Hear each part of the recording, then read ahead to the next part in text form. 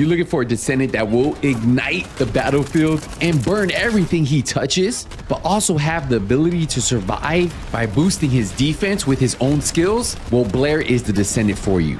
Now, just like every Descendant, BLAIR has 4 main active skills and 1 passive skill. So we'll get into it in this video and talk about why he's so fun to use. Now, if you enjoyed this video, please leave a thumbs up. It definitely helps out the video. But let's get into BLAIR. So BLAIR's first skill is called Blaze Up. It spews fire and creates a flame zone on the ground.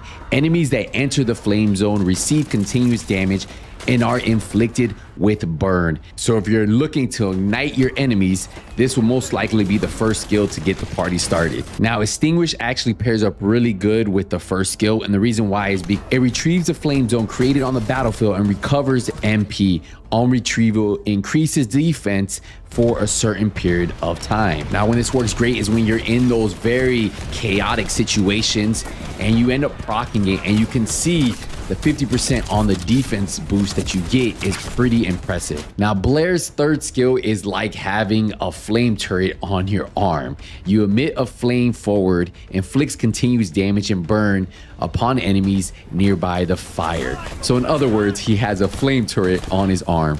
Now, his next skill is probably my favorite, called Deadly Cuisine. It fires a giant fireball to the front. On explosion, the giant fireball inflicts an area effect damage to the nearby enemies and divides into multiple small fireballs, which create additional explosions.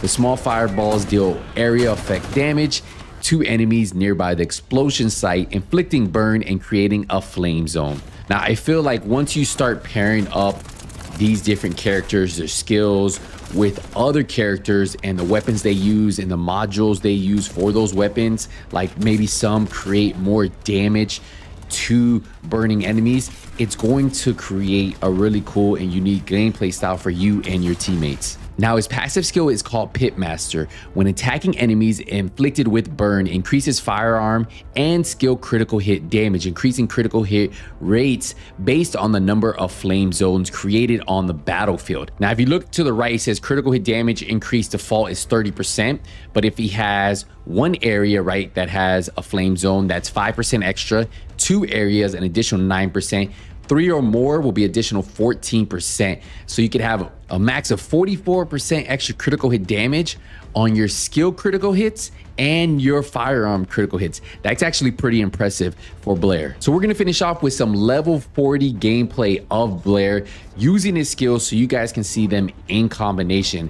I think he's actually a pretty powerful character when you use him right. I think he's going to be great for team play and really taking advantage of that critical hit damage that his passive skill gives him.